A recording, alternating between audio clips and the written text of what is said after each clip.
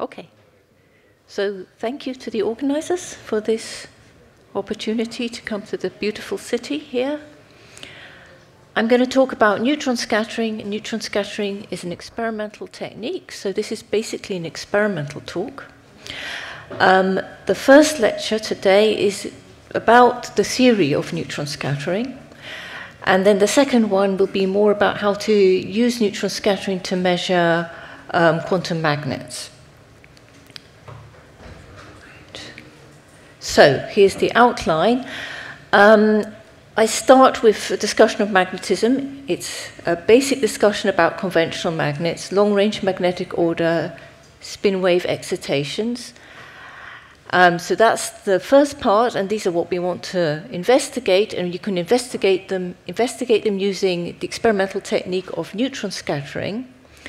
And so I'll go into depth into that technique, the properties of the neutron sources, the technique of neutron scattering, that's neutron scattering triangles, neutron scattering cross-sections, what they measure, and how they can be related to a theoretical calculation. So that's the concepts, and then actually doing it, so having a neutron scattering instrument where you have a sample, a material, which is magnetic, and then you measure it in the neutron beam, and you measure your scattered neutrons, and you learn something about the sample. So using actual instruments. That's the third part. And then I'll talk about spin waves, how to calculate them, and how to measure them. And that's the introduction to neutron scattering. And then the second talk tomorrow will be about quantum magnets and measuring quantum magnets using neutron scattering. Okay. So the first part was conventional magnets.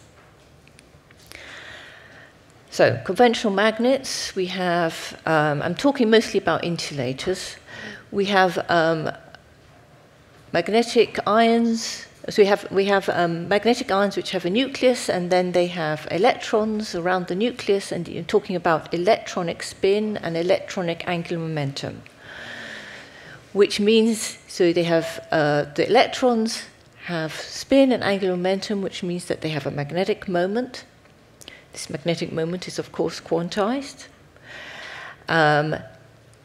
So, for example, if you had a manganese 2+ ion, you would have a spin of 5/2 from the collective, due to your unpaired electrons going around your nucleus. And, of course, that then has 6 possible states with respect to a given axis. So we can take magnetic ions like this, ions which have a net magnetic moment, and we can put them in a lattice, in a magnetic material, and they interact with each other. For example, they could interact via the Heisenberg interaction, which couples pairs of spins. So here's a lattice. It's a two-dimensional lattice. So that's the blue dots, they're the magnetic ions, and then the red lines represent interactions between these magnetic ions, and there are different types of interactions which are given different labels, J1, J2, J3. These are different strengths of interactions. Maybe they're ferromagnetic or some are antiferromagnetic. So, for example, if you had an orthorhombic crystal structure, you would have magnetic ions where you had a different A and B direction, and so you could have this type of lattice. And of course, these layers would be stacked on top of each other, so you could have a 3-dimensional magnet. So, for example, in rubidium manganese trifluoride, where the manganese ions form a 3-dimensional lattice. Or in lanthanum cuprate, here, the magnetic ions are coupled actually in 2 dimensions. Of course, the material itself is a 3-dimensional material, but the copper ions, which are the magnetic ones, are coupled only into a square lattice, and so it's an effectively 2-dimensional magnet. You can also get 1-dimensional magnets.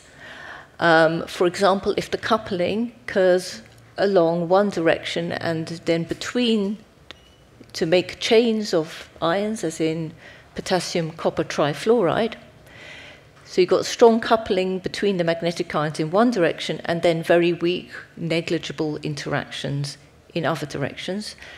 And therefore we can say it's effectively a one-dimensional magnet. And all these can be realized in actual materials, which you can make and then study. Okay, you can also have anisotropic interactions. So if you have a magnet, you've got your magnetic ions in a lattice, they interact with each other, but at high temperatures, of course, they're fluctuating. They don't really see their neighbors because the thermal energy causes strong fluctuations. And only when you cool down do you get magnetic order. They then start to see each other and they slow down and then they fix into a particular ordered arrangement. So this is a real space picture, what you might imagine happening in a material. It goes through its phase transition to magnetic order. But in reciprocal space, so where you take the Fourier transform of this crystal, what you might actually see is the appearance of new Bragg peaks. These are the magnetic Bragg peaks occurring below this Néel ordering temperature. And the appearance of these Bragg peaks, or the strength of them, so here is a reciprocal lattice. You've got nuclear Bragg peaks, which give out the structure, and then you've got new magnetic Bragg peaks that appear below a Néel temperature. The size of the Bragg peak is actually an order parameter for this transition. Okay, and then now we're in our ordered ground state. Our spins are fixed in a particular direction. Let's say it's a ferromagnet. They're all pointing in the same direction. That's the ground state, but we can have excitations. So if you give the system a little bit of energy, the spins can start to oscillate a little bit about their ordering direction. So they start rotating a little bit. That's a spin wave type excitation. Here's a snapshot of the spin wave oscillations in an antiferromagnet. So they're oscillating about their average ordering direction. These are real space pictures. If you now take the Fourier transform of that, which is basically what neutrons do, you would observe a dispersion in wave vector and energy space, and you would see a dispersive mode, which looks like this for a ferromagnet, or like this for an antiferromagnet. So this is an introduction. Probably you know all this already, but these are the sort of things one can measure with neutron scattering. So now I'm going to move on to the concepts behind neutron scattering as an experimental technique to study magnets like this. So, neutron scattering, what you do is you get neutrons, they have an energy, you fire them at your sample, the material that you've decided you want to study, and then you collect the scattered pattern, and from that scattered pattern you can deduce things about your material. And so what is the neutron? Well, what is its properties? It's a nuclear particle, of course. It has a mass similar to the proton. Importantly, it's neutral. It has no charge.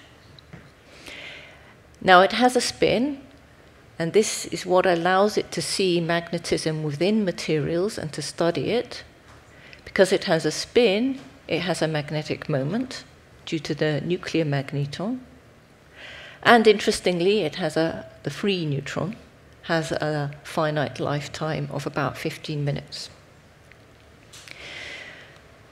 So, of course, because it's a quantum mechanical particle, it behaves both like a wave and a particle at the same time. So in an experiment, you create neutron particles, but then you scatter them, and then they behave like waves.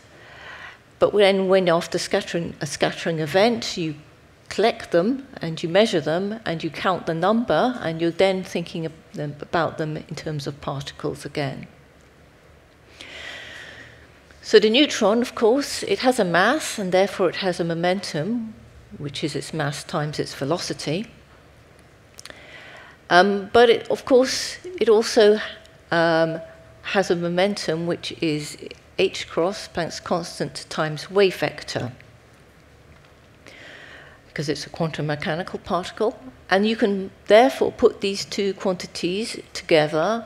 Momentum equals mass times velocity times equals h cross wave vector, and you can write velocity in terms of wave vector. Now the wave vector, of course, can be related to the de Broglie wavelength.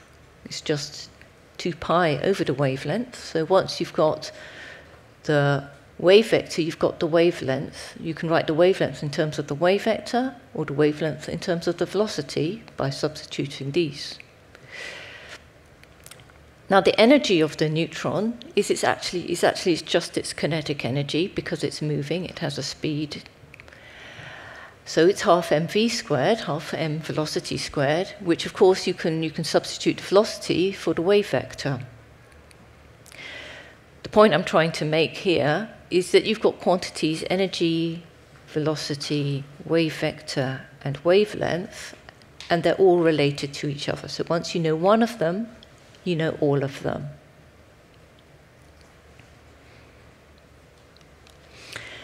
Okay, so now question is, how does the neutron interact with matter? So I've emphasized that the neutron can measure magnetic properties. But actually its main and its first, the first interest in neutron scattering was its ability to see nuclei. And this is because it's a nuclear particle.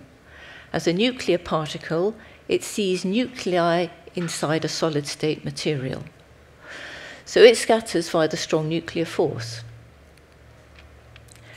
And of course, as I said before, it's sensitive to magnetism. This is because it has a magnetic moment itself, and therefore it sees magnetic fields inside the sample.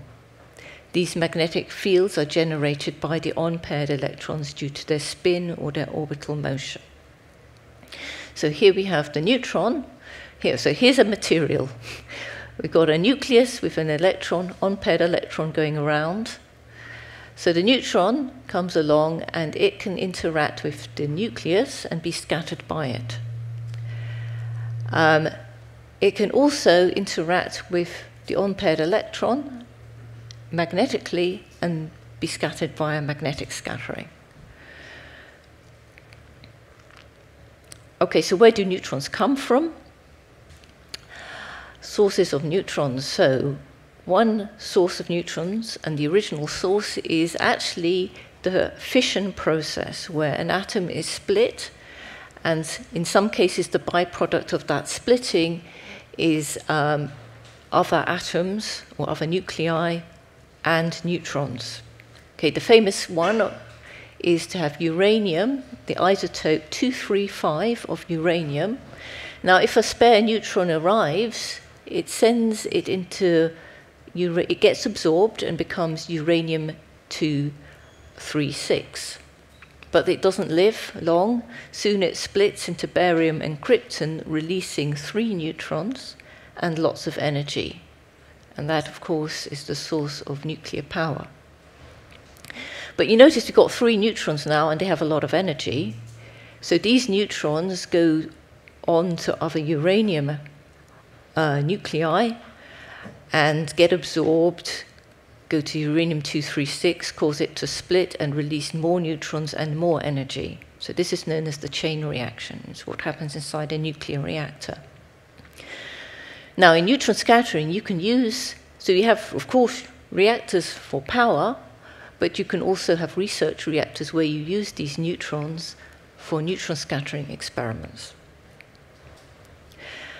So the second way to make neutrons is the spallation process.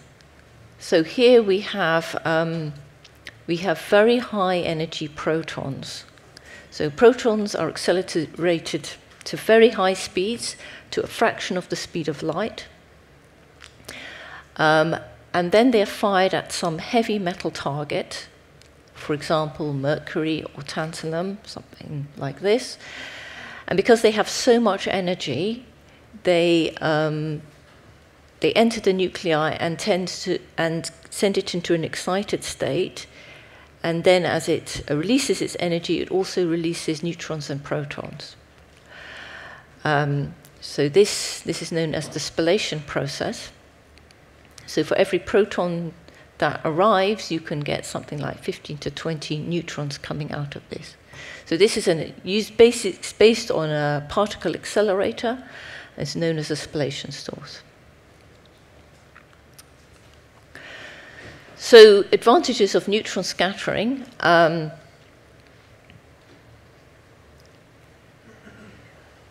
So as well as being able to see magnetic moments inside a material, they're also suitable because the energy and wavelength of the neutron are well matched to condensed matter materials. So you can make neutrons with different energies. You can call cold, thermal, and hot.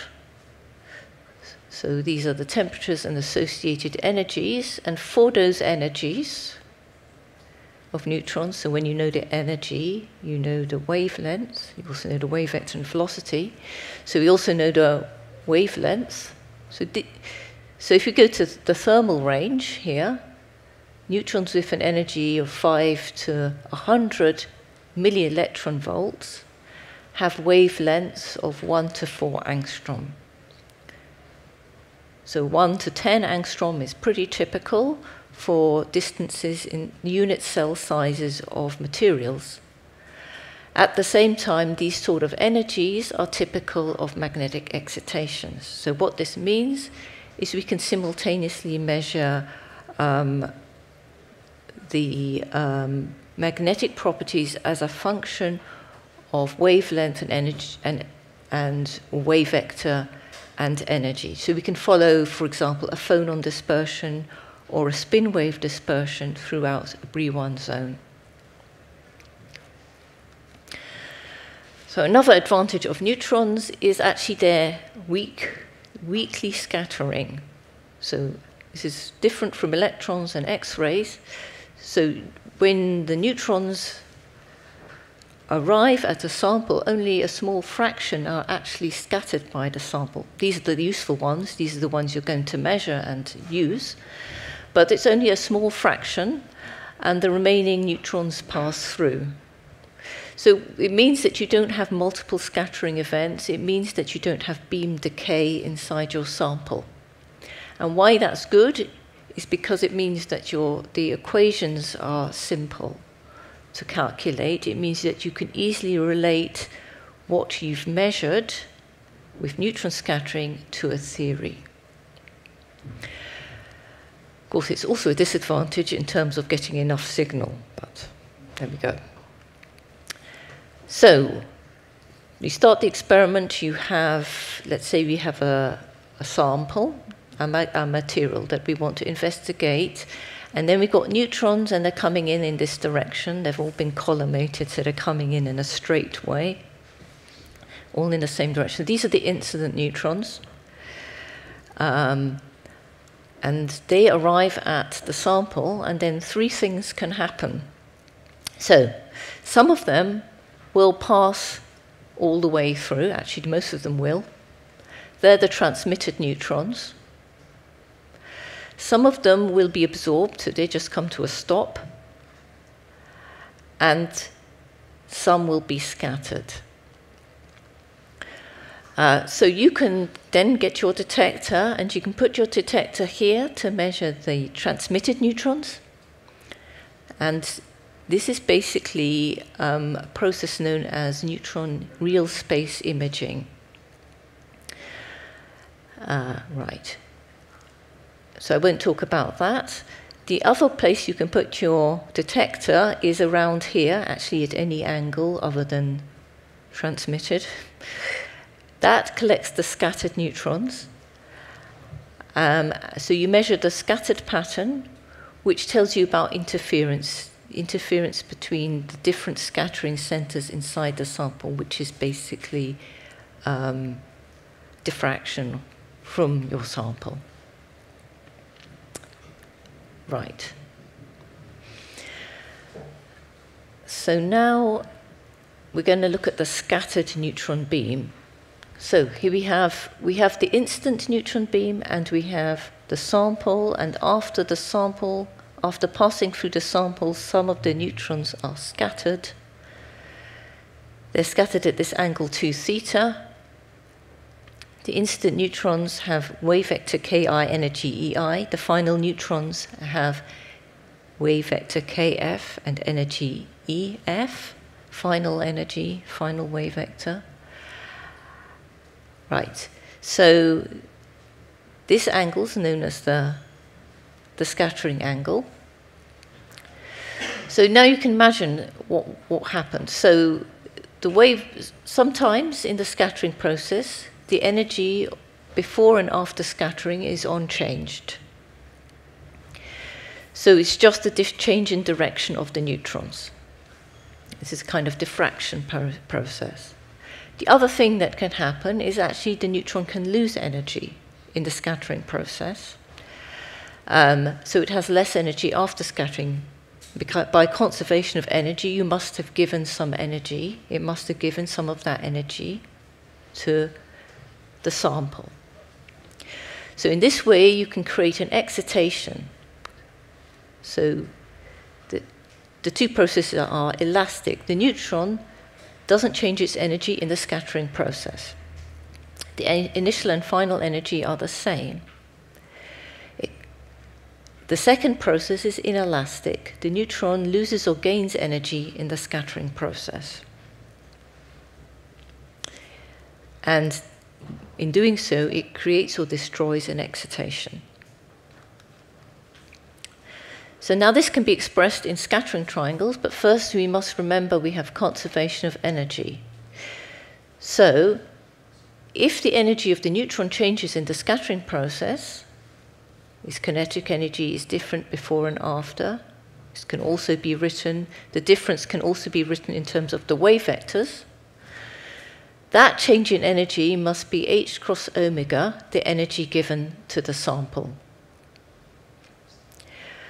There's also conservation of momentum, so h cross q.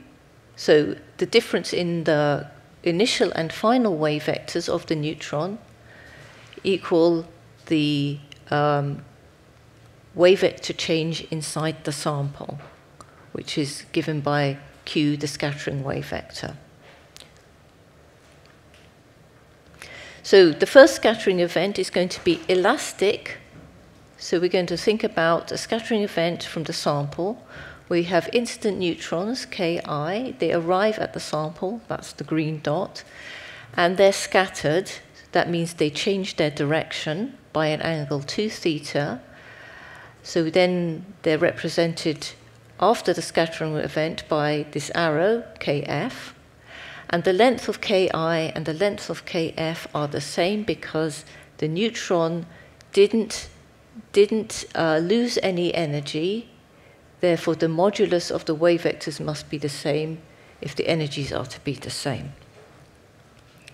So that's how to represent the scattering event. But these are just vectors, and we can rearrange the vectors like that.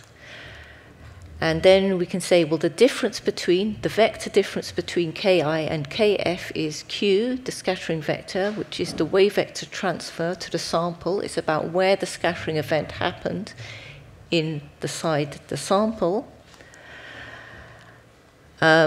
You can write q in terms of Ki and Kf using triangular geometry, so that you can write sine theta equals q by 2.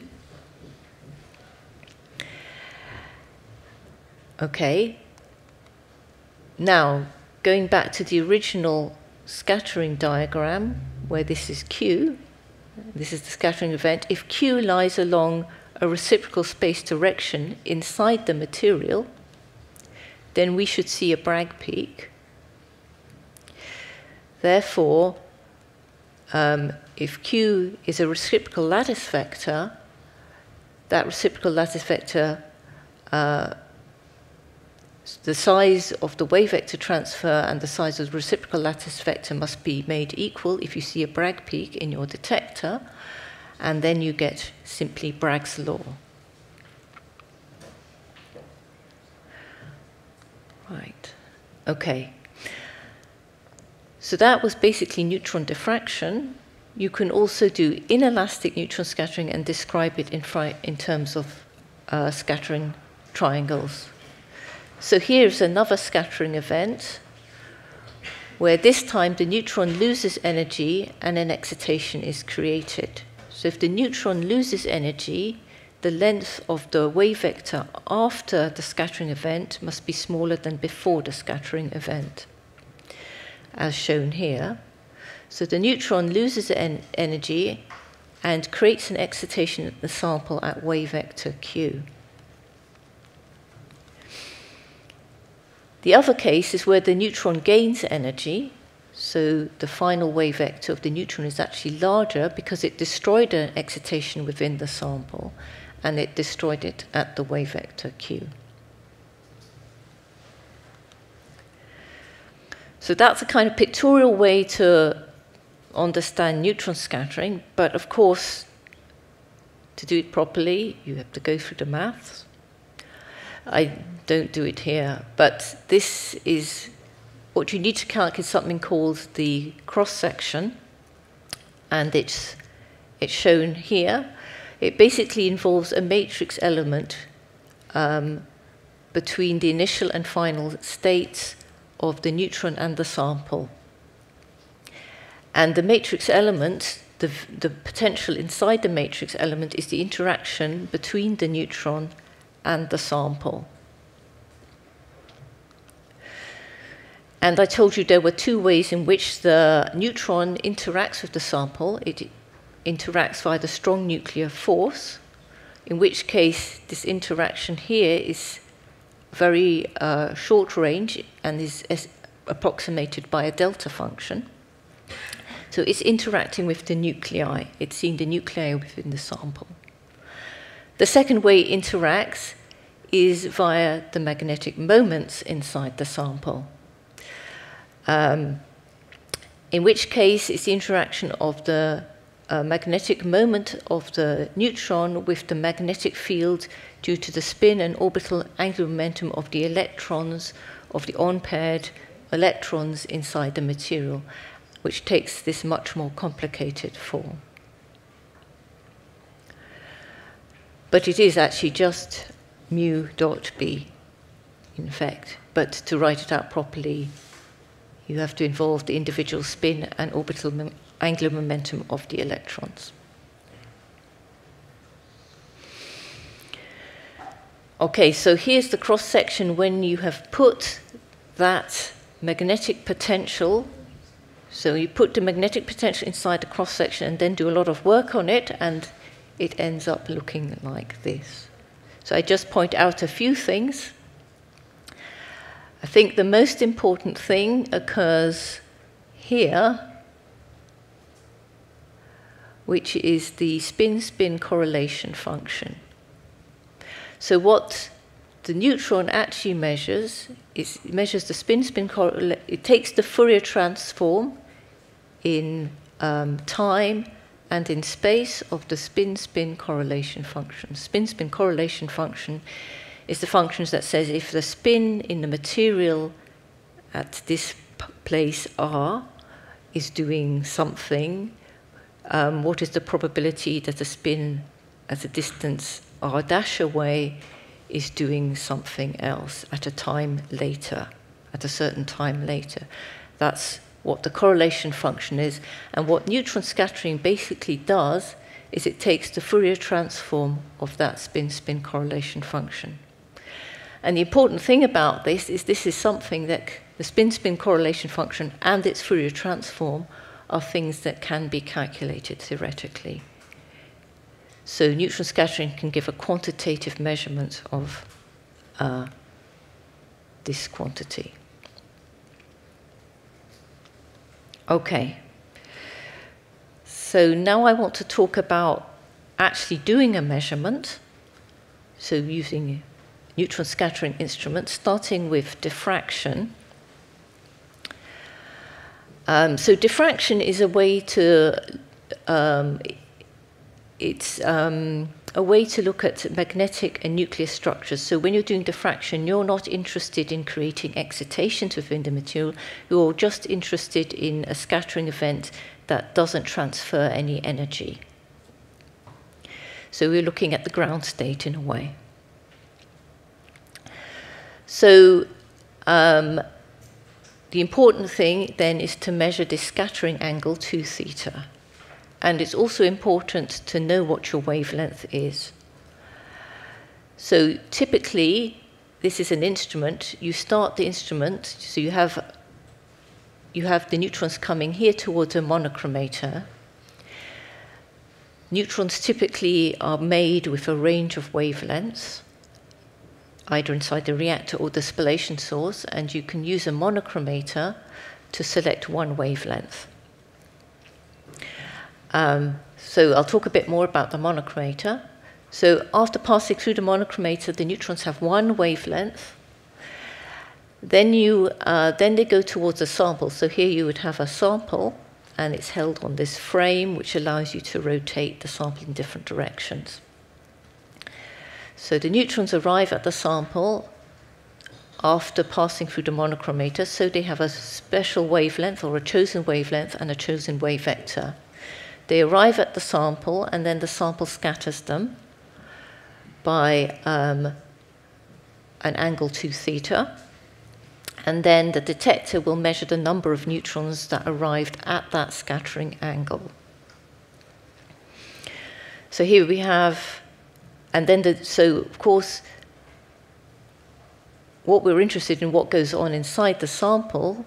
So the wave vector transfer to the sample is Q, that's the difference between Kf and Ki. So now we have a scattering triangle. And now if you just put your sample down on your instrument in any particular, just without any orientation, you're very unlikely to see something in the detector. You're only going to see something in the detector when an interesting direction or reciprocal space direction of the sample is actually aligned along the wave vector Q. So most of the time you won't see anything. So you have to then rotate your sample until you align a reciprocal lattice direction along the wave vector Q. So you've got reciprocal space of the sample, and it needs to be rotated. And only at that point do you see something in the detector. So then typically what you do is you select your 2 theta for a known Bragg peak, and then you rotate your sample so that you see signal in the detector. Then you measure the size of that signal by measuring the number of neutrons that arrive in the detector. And then you measure a different peak and a different one, and you collect lots of information like this. Now, just going back to the monochromator, so how does the monochromator work? So the monochromator was a way to select a single wavelength out of the broad spectrum of wavelengths produced by the spallation source or the reactor. And actually the monochromator itself is just a crystal. In this, it's chosen to be a crystal that scatters very strongly. So it's a crystal that's going to be used to select out one wavelength out of the neutron beam. So here we have, for example, a monochromator. These are the layers of the monochromator with d spacing d, and we have an incident white neutron beam arriving at the monochromator at an angle theta. And according to Bragg's law, only the wavelengths that obeys Bragg's law for this value of 2 theta and this d-spacing are going to be reflected back. And so those, we can choose to use those neutrons with the chosen wavelength for our experiment, and the remaining neutrons will pass through the monochromator.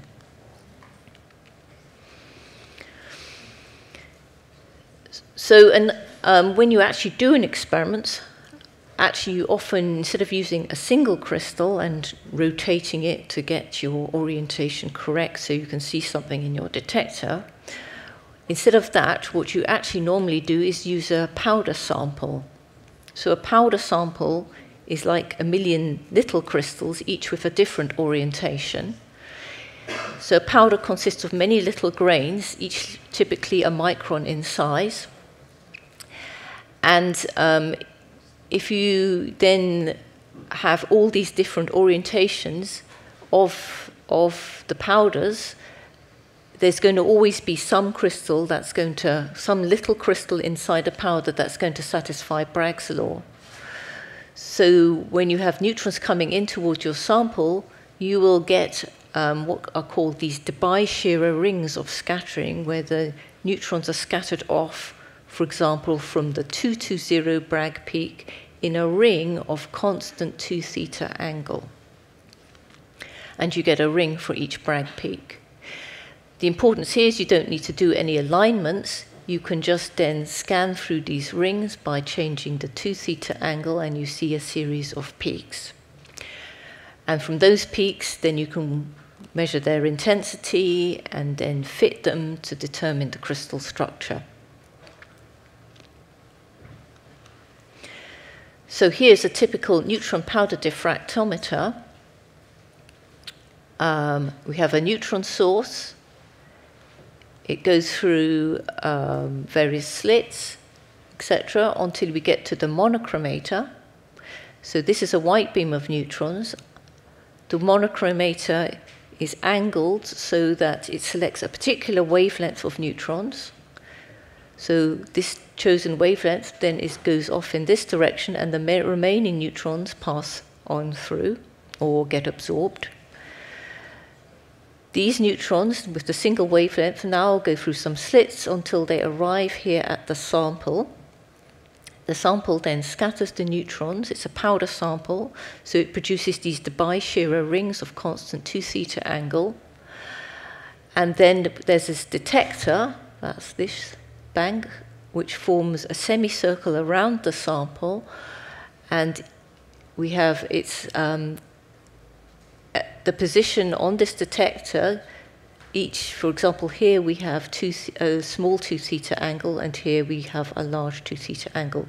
So it's able to measure a continuous range of 2 theta or scattering angles and produce a continuous plot of Bragg peaks.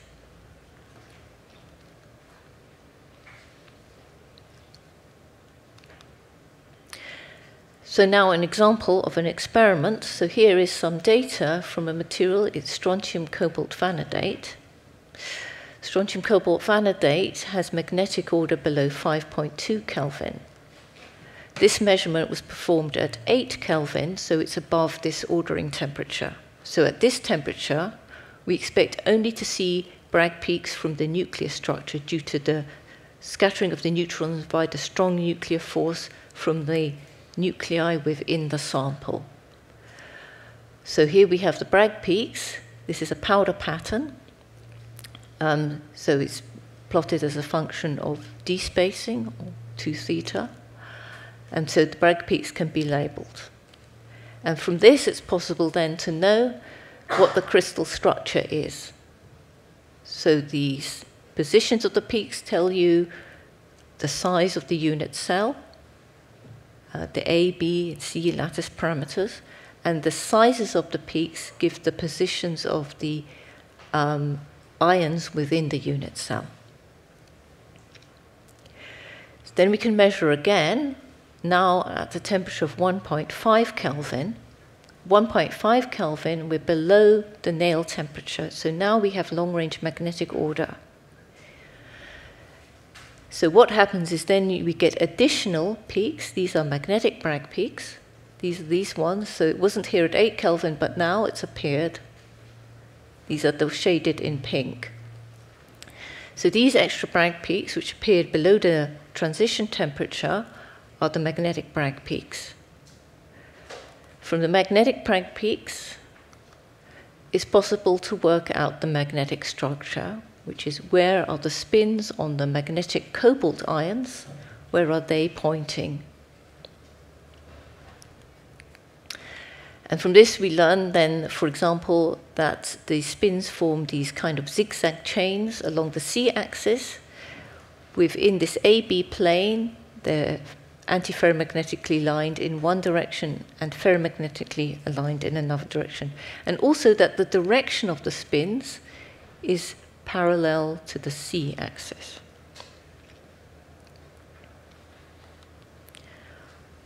Okay. So that was neutron diffraction. Neutron diffraction tells us about structure. It tells us about, yes? But before you move on, when you have magnetic order, yes. like the order parameter, it grows. So yes. Does that change the position or is the amplitude of the Bragg peaks? It's the amplitude. The position of the Bragg peaks is determined by the type of order. So if it's an antiferromagnet, for example, could involve doubling the unit cell. So the position is the type of order, and the order parameter, or the size of the Bragg peaks, is the order parameter. So it's the amount of order. So just at the transition, there's only a little bit of order. It's like only 10% of each spin is actually ordered. But then that grows as you cool. Okay, so that was diffraction. Now I want to talk about inelastic. Inelastic scattering is where the neutron gives some of its energy to the sample, and so you can create an excitation. So, of course, the important thing in this case is to not only know your initial wave vector or your initial energy of your neutron, you now also need to measure the final neutron energy. Then you can see the difference and find out how much energy went to your sample. So this is a layout of an instrument. Here we have the neutrons coming in, and then we have a monochromator. So the monochromator selects the wavelength of the neutrons, which of course means we also know the energy of those neutrons. Okay, then the neutrons come to the sample. Sample is here. Then we choose, so go back. So then we choose to put our analyzer here at a particular angle. So the analyzer, so we don't have a detector, we have the analyzer. First we have the analyzer. The analyzer measures the wavelength or the energy of the scattered neutrons. And then we have a detector which measures the number of the scattered neutrons. So I can put the scattering triangle over it. We have the incident neutrons, and we have the final neutron wave vector. And of course, I'm now thinking of inelastic, so we have the final neutrons have a smaller wave vector than the initial neutrons because they lost some energy. And then if I look at the wave vectors, to make the scattering triangle, the wave vector Q must go in this direction. This is the actual picture of what it looks like. So here is the monochromator, and now you can't actually see the monochromator as a crystal, but it's all covered in shielding to prevent radiation. Here's a table where the sample would be. Then we have the analyzer housing, so that measures the final neutron energy, and then the detector that measures the number of neutrons. That's a scattering triangle. So now you typically in a measurement you do scans. You can do, so I think there's going to be an excitation at a particular energy, so I'm going to scan my energy until I find that excitation. That's a typical way to do a measurement. Or I think at this wave vector the intensity should be strong, so I'm going to scan along in wave vector until I find it. So typically you can do a scan. Here we have the reciprocal space of the material with the reciprocal lattice vectors, and on top of it is drawn a scattering triangle. And so you can, for example, keep wave vector transfer constant. So we're going to measure at this wave vector transfer in the sample. We want to measure this point. We're going to keep wave vector transfer constant and scan energy. That means that we want to, so here we're measuring one particular energy, which is the difference between the energy of Kf and Ki. Now we're going to measure another energy, so this is actually a greater energy, a greater difference between Kf and Ki, so we're looking for a transition at a higher energy. So we can scan energy by changing the length of Kf and Ki while keeping at a particular wave vector in the material. And from that, so if you did that scan, you might see something like two excitations in this case as you scan energy. Now you can also scan wave vector, so you can keep your energy fixed. So you keep the difference between Ki and Kf constant, but you change the angle between them so you can measure different wave vectors. So we could scan along this wave vector, for example, by changing the angle between Ki and Kf. And then you can scan, for example, for two excitations like this. Okay, maybe I can do this. So there's another way in which you can measure energy in the energy of the neutrons, other than using a monochromator and analyzer crystal, and that is to use time. So the neutrons move at a particular velocity, which is related to their wavelength. And so you can select the energy of the neutrons by using choppers. So here we have the neutron beam, which comes along here to the sample. And in the beam, we have some choppers here and here. And the chopper is basically a disk with a hole in it. And the disk rotates, and once each rotation, the neutrons can pass through, and otherwise they're blocked. So basically, the chopper cuts the first one cuts the beam into pulses. We have pulses with each at a time t0. And then, so I show it here, and then you can place another chopper a distance L1 away from the first chopper. And this also rotates at the same rate, with opens also once per revolution. And now you just need to select the phase so that this one opens at a known time, a chosen time after this one opens. So what you're selecting is a time difference between this chopper and this chopper, which basically means that you're selecting a speed of neutrons. So you can select the speed of your neutrons by selecting the phase difference between these choppers. Once you've selected a velocity, then you've also, of course, selected the kinetic energy. And so you can continue like this. You can have chopper 1, chopper 2. So after chopper 2, chopper 1 cuts the beam into pulses, and chopper 2 selects one wavelength out of each pulse. That wavelength goes to the neutrons, is then scattered by the neutrons into a detector bank. Now, these detectors measure the number of neutrons arriving, but they also measure the time of arrival. So basically, you can also measure the speed of the neutrons after the scattering event. So you know the speed after, you know the speed before, and so you know the energy difference of the neutrons before and after scattering. And so that's another way to do inelastic scattering and measure the excitations that you've created. So the last part, spin wave excitations and measuring them. So this is an example of, or some picture illustration of excitations in condensed matter. Now, not just magnetic excitations, a variety of excitations. Things like phonons, crystal field excitations here, rotational modes in molecules.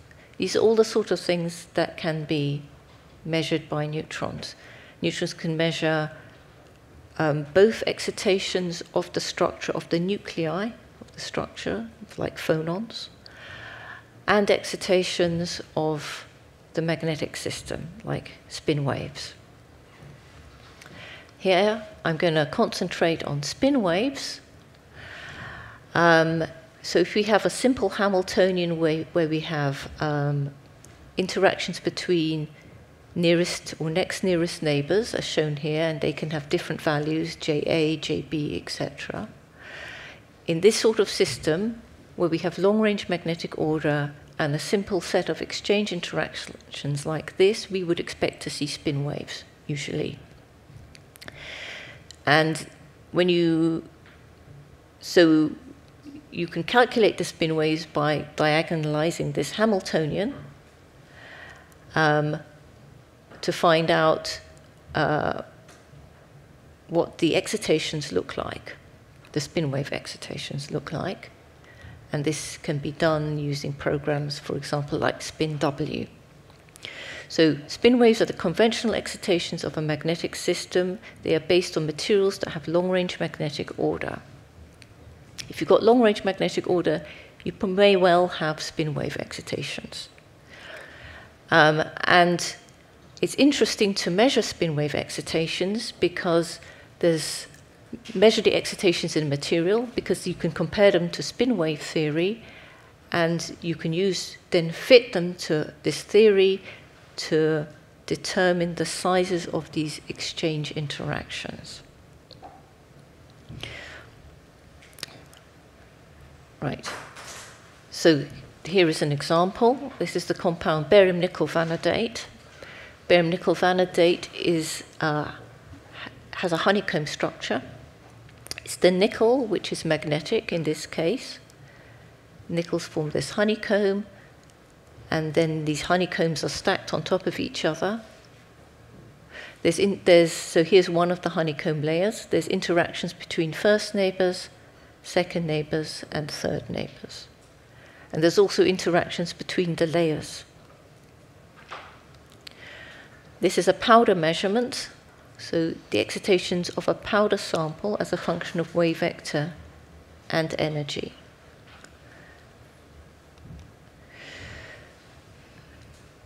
Okay, so it's known that barium nickel vanadate develops long-range magnetic order. It's antiferromagnetic and has what's known as an ordering wave vector of a half. This is its Hamiltonian with first, second, third neighbor interactions between the layers, and then some anisotropies. This is a measurement of the low energies, showing two modes. And here's some other measurements in different directions in reciprocal space. And in all cases, you see these sharp excitations typical of spin waves, which come down at Bragg peak positions. So then the trick is to do a calculation using spin wave theory. Here's the calculation. Now, to get this calculation, the values of the exchange interactions had to be adjusted. And the solution was, for example, that Jn, the first neighbor interaction, is 11 MeV. Jnn, the second neighbor interaction, is about 1 MeV. So by measuring this type of spectrum, it's possible to get these type of interactions from a material if it has long-range magnetic order and spin wave excitations. Okay, so I think I end there. We talked about conventional magnets, neutron scattering instruments, and spin waves. And next time I plan to talk about unconventional magnets and studying them with neutrons. Thank you.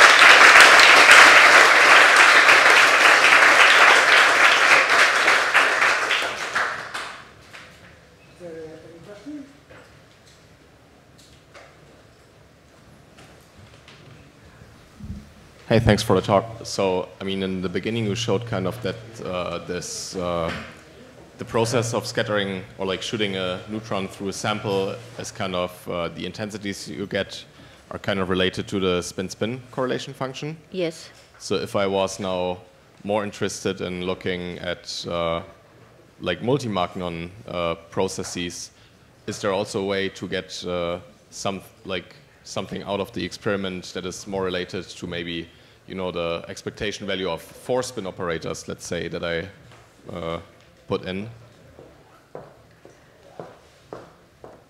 What I mean is that normally there's only one scattering event because scattering is rare. Okay, It's normally only one scattering event. But of course, if your Hamiltonian includes or is going to produce multi-magnons, then that's what you're going to see in your spectrum. The point I made is only that scattering is a rare event, so normally you only get single scattering events. You don't get multiples. Your neutron doesn't scatter once and then scatter again. Okay, so like you would have to look at then the multi-magnon stuff by looking how much damping you get of the intensities of single events. Yes. Okay. You can only look at, you usually only look at single events. Okay, thanks.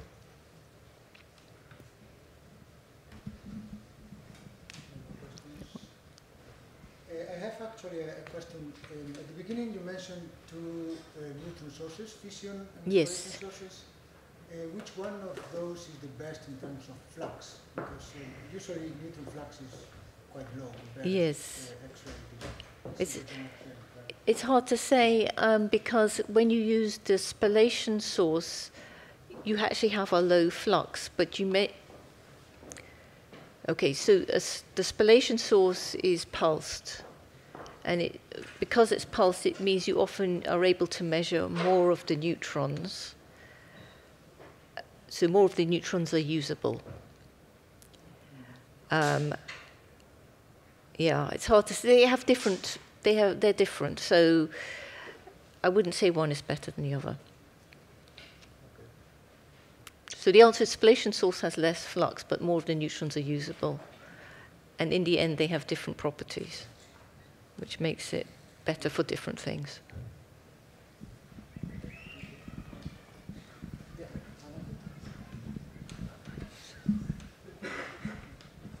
Thanks. So you mentioned 2 methods for doing the inelastic neutron scattering. Yes. One with the scanning, and the other using like time of flight. Yes. What are the advantages of both, or is there one clear winner? Like, what would you choose? Again, there's not a clear winner. So if you use time of flight, you tend to be able to measure large regions of reciprocal space and energy simultaneously. So you can spend 2 days measuring everything, but not in great detail. So you get an overview. And if you do the scanning, which you do on the triple axis spectrometer, what you can do there is you can measure half an hour, for example, but you can change temperature. So you can do parametric studies, which you couldn't spend 2 days per temperature using time of flight. It wouldn't make sense. Thanks.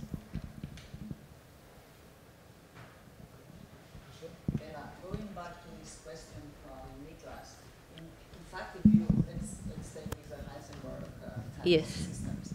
But if you, sorry. So if you want to see these 2 magnon or multi-magnon, you basically, I thought you scan the energy and you Yes. go to higher energies and You then you see can them see at that, higher right? energy. If they are allowed, if they naturally come out of the Exactly. Hamiltonian, you will see them Yeah. anyway. I think it was a different point. So I thought maybe it there was was a this multi-magnon, but I'm not sure. yes. Anyway. Thank you. Thank you.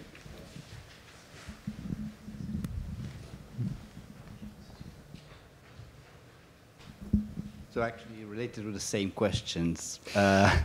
So say I have a spin wave's kind of an approximation, linear Sure. spin wave approximation. You just use some things to get what's supposed to be the low energy spectrum of some Hamiltonian. But say I have now spin wave bound states, right? So I re-diagonalize my Hamiltonian, and my lowest energy excitations are not really linear spin waves, right? The neutron couples to the spin.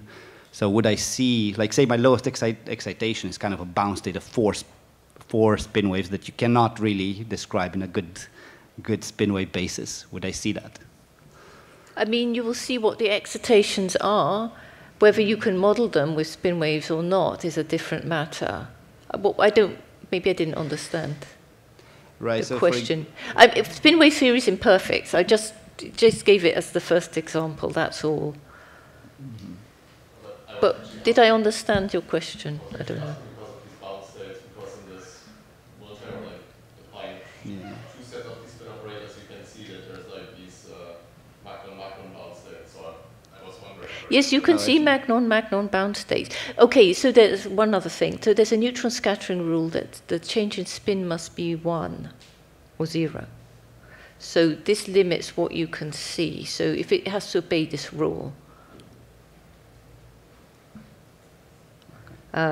So of course, if you can't see everything.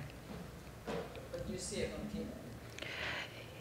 You could see you can see a continuum if you've got multi-magnons. So as a general rule, so just generally, the excitations have to obey the neutron scattering cross-section rules, otherwise they're not observable. But multi-magnons often are. Well, it depends what we call multi-magnon. That's what I'm asking. So.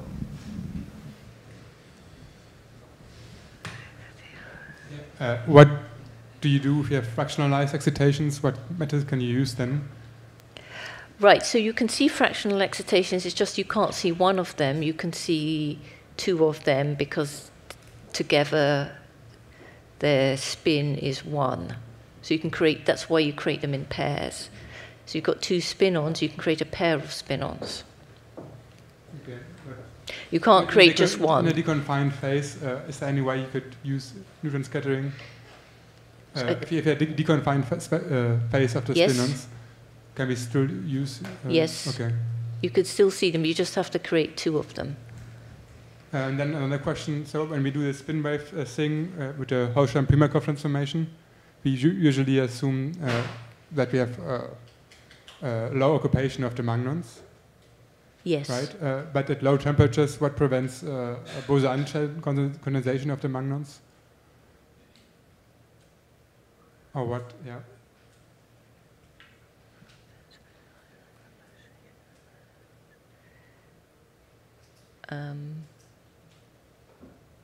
Well, they're not all in the same.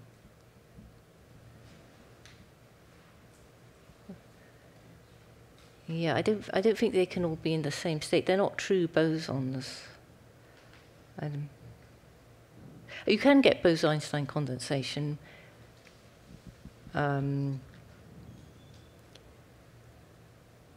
But you have to use a magnetic field. So you have to use a magnetic field to push like a spin 1 mode into the ground state. And then all the bosons go into the ground state.